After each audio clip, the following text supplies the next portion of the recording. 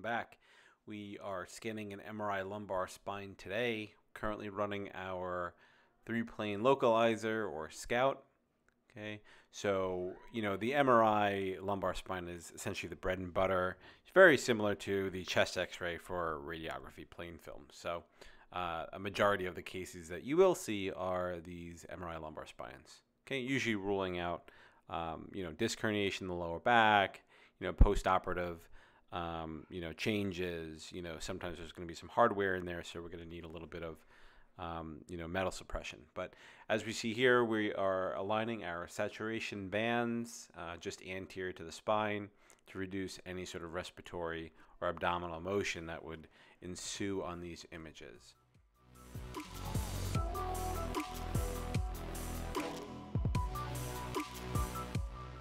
Okay, so what we can see is we're copying the exact positioning of all of the sagittals to the T1 and the stir.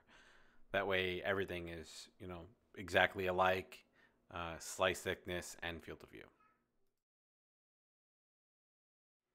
So now we're plotting the axial images, where there are two types of ways of doing, axials. Depends on the site. Again, I always say no site is created equally. But this is a disc study, so there are only going to be a couple of slices through the discs and then into the bone. In some cases, a imaging center might do 2 big slabs covering everything and not kind of overlapping like this. Because with the back here, you can have a little bit of crosstalk, which causes an artifact, which just doesn't look pretty. But this is a quicker way of doing axial imaging to assess the disc, pathology or disc herniations. But again, it does just look a little bit messy. So it depends on the imaging center or hospital that you're working in.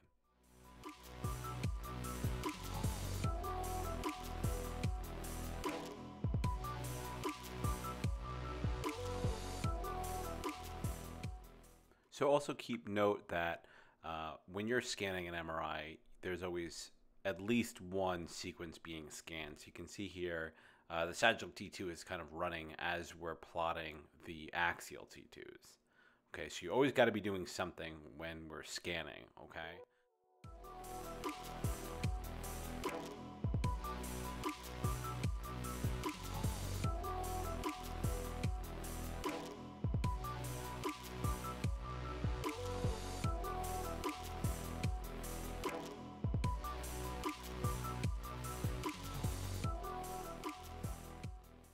Yep, so don't worry, we're still scanning. So you can see here the sagittal T2 is still scanning. So just now that we have our axials plotted, we're waiting for the sagittal to complete so we can just confirm the angles of these axials. Confirm it quick and then start it up again.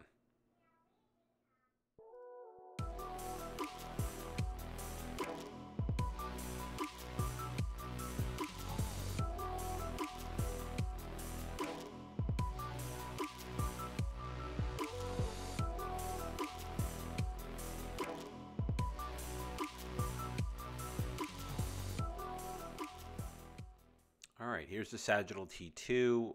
So now what we want to do is just confirm, because again, we plotted these axials on the Scout. So we want to confirm that they're angled directly through the intervertebral discs. So what we do is a quick little assessment of any pathology, any herniations, anything that needs to be adjusted will be adjusted.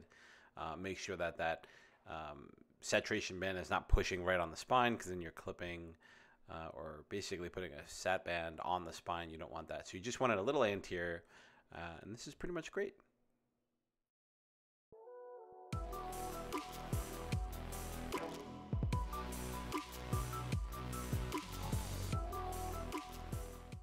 So one area I want to make you aware of is this area down here. This is the parameters and options section. So as you start to learn a little bit more about the field of view and the parameters that make up a sequence, a lot of these are essentially protocols that are input by the chief MRI technologist or imaging center. So normally not going to touch them. You're really just going to plot the exams and then, essentially make sure that you're covering everything and sending those exams off to essentially get read. All right.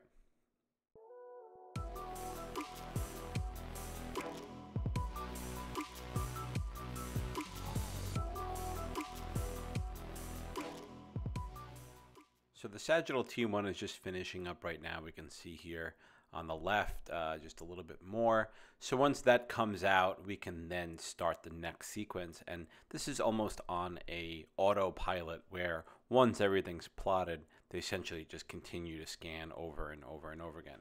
If you start seeing some motion, so here's that sagittal T1 to the left, if you start seeing some motion on these images, I would probably hit the pause button and communicate with the patient and essentially see how they're doing. Okay. If there's no issues and you had some good communication up front with the patient, there's really no reason to stop the case. So just keep it going as long as the images are coming through.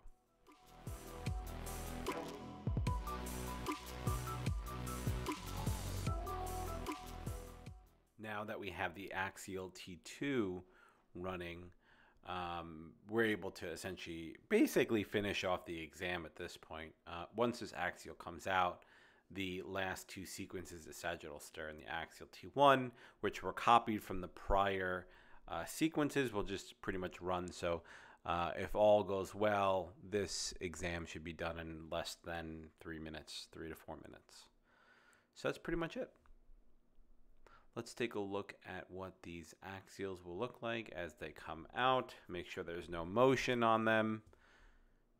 And they should be appearing now. Looks like this is finishing up right now. All right, good. Scroll through. Good, no motion, looks fantastic. A little bit of that dark stuff in the back is crosstalk, which is because we overlap those slices. All right, I hope you enjoyed the MRI lumbar spine.